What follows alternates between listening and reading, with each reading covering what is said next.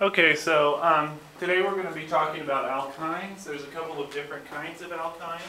So recall alkynes are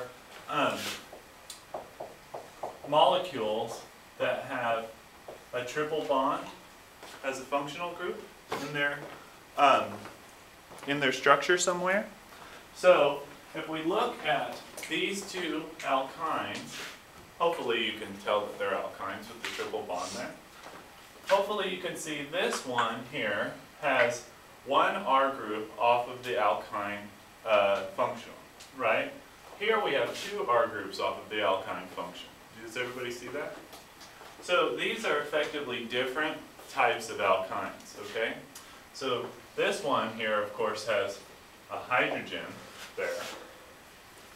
These kinds of alkynes are called terminal alkynes. Why? Because the alkyne substituent is at the terminus of the structure. These kinds of alkynes here are called internal alkynes. Okay? Why is that? Because the alkyne function is internal of that carbon chain. Okay?